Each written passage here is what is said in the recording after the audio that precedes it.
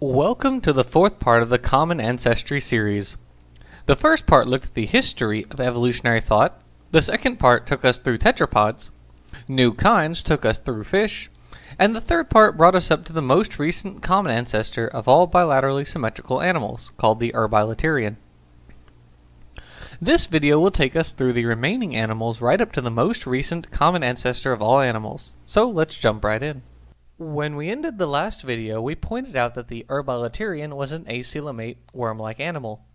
Looking at the phylogenetics, we see that acoelomate animals, which are bilaterally symmetrical, are only slightly more derived than cnidarians, which are generally radially symmetrical.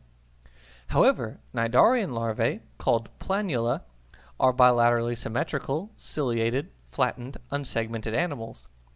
It would appear that such an animal gave rise to the bilaterians according to the planuloid-acoeloid hypothesis. This hypothesis states that petamorphosis occurred in a cnidarian-like planula, similar to how it occurred in tunicate-like larvae for the vertebrates. For the vertebrates, the retention of offspring traits into adulthood is a specific type of petamorphosis called neoteny, and for the planula, they would have reached sexual maturity while young, called progenesis. So, a population of planula achieved progenesis, then the next development was that of the digestive tract. Cnidarians have only one digestive opening that functions as the mouth and anus. However, bilaterally symmetrical animals have two openings. Thus, the planula simply developed a split in their opening. The split would have required a few cells originally and could have easily evolved more cells over time. Now, whether or not the bilaterian anterior, posterior, and dorsoventral axes result from homologous oral aboral axis cnidarian genes is disputed. Regardless, a large number of bilaterian genes were present prior to the origin of bilaterians. And, side note, the 2015 paper, The Origin of the Animals and a Savanna Hypothesis for Early Bilaterian Evolution, proposes that the contemporary Ediacaran fauna provided the foundation upon which bilaterally symmetrical animals could grow and diversify. We share a common ancestor with cnidarians that lived about 590 million years ago, and cnidarians are jellyfish, sea anemones, and corals. Fascinatingly, developmental work done in jellyfish has possibly revealed the origin of eyes as well as linked the evolution of eyes and ears, collectively called mechanoreceptors. The 2004 paper, Cubozoan Jellyfish, an Evo-Devo model for eyes and other sensory systems, suggests that a Hox gene called PAX-B was one of the earliest genes in eye evolution, and this was shown by studying the Cubozoan jellyfish Tripidalia cystophora. This work focuses on specialized sensory structures that jellyfish have called rhopalia, which often have ocelli for sensing light and statoliths for sensing gravity. For cubozoans, however, the rhopalia are especially complex, having ocelli that resemble the eyes of cephalopods and vertebrates. Thus, we leave the triploblastic animals. Triploblast refers to the number of layers of tissue that you develop embryonically. Triploblasts have three layers: ectoderm, mesoderm, and endoderm. The ectoderm produces the epidermis and nervous system. The endoderm produces the digestive, respiratory, endocrine, auditory, and urinary systems. And the mesoderm forms everything in between. However, animals with only two tissue layers, the ectoderm and endoderm, are called diploblasts. But cnidarians don't have a true mesoderm. Rather, according to the 2005 paper, Evolution of Striated Muscle, Jellyfish and the Origin of Triploblasty, they express homologous genes for a mesoderm in their larval and polyp stages. So, only ctenophores and placozoans are considered to be diploblasts. Next, we share a common ancestor with ctenophora, or the comb jellies, that lived around 600 million years ago, and a common ancestor with placozoa that lived around 620 million years ago. These dates are more tentative than most others discussed in the series because the relationship of ctenophores and placozoans to the rest of the animal kingdom is currently unclear. For ctenophores, currently genetic studies have placed them as sister to cnidarians and bilaterians, and some Cambrian fossils have even been identified as close relatives of the ctenophores, such as Stromativorus.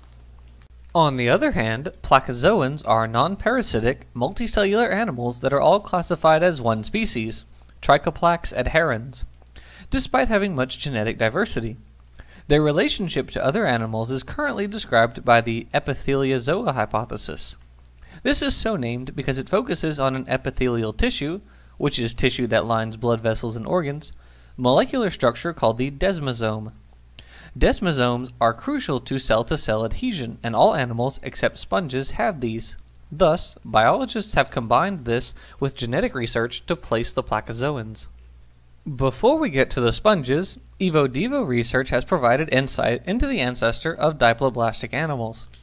The 2005 paper, Evolution of Striated Muscle, Jellyfish and the Origin of Triploblasty, proposes that the ancestor of placozoans, ctenophores, cnidarians, and bilaterians had flagella, adhesive structures, a digestive area, gametogonia, which are stem cells for gametes, and primordial myocytes, which are muscle cells.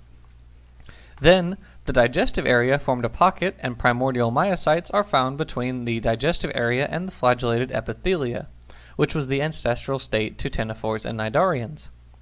And, finally, it formed a through gut and anterior-posterior polarity with primordial myocytes aligning along the digestive tube, leading to the bilaterians. At last we meet the sponges, classified as the phylum Porifera, and we share a common ancestor with them that lived about 650 million years ago. Sponges are the most basal animals, lacking true tissues. However, despite their morphological simplicity, they have a number of genes that have caused researchers to view the most recent common ancestor of all animals, called the Metazoan, as more complicated than previously thought, as indicated by the 2007 paper, Mitochondrial Genome of the Homo scleromorph Oscarella carmella, reveals unexpected complexity in the common ancestor of sponges and other animals. Another 2007 paper titled Poriferan Paraphyly and its Implications for Precambrian Paleobiology argues that Homo scleromorph sponges are more closely related to other animals than to other sponges. Before I end this video, we're going to cover the last common ancestor of all animals. This animal is called the Metazoan because Metazoa is a technical name for the kingdom Animalia. Uncovering what characteristics this animal had has been truly difficult for researchers. But a few traits have been teased out, according to the 2001 paper, Review, How is Metazoan Threshold Crossed? The Hypothetical Metazoan.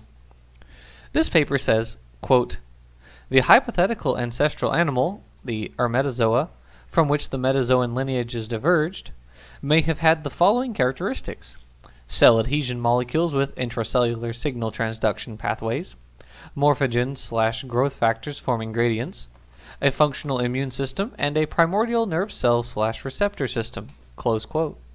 Well, that finishes off the animals.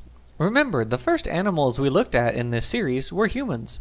And here we are now, 650 million years ago, a world where all life resides in the seas. In the next video, we'll plow ahead into the realm of protists, a planet before animals. Thanks for watching, and I'll see you next time.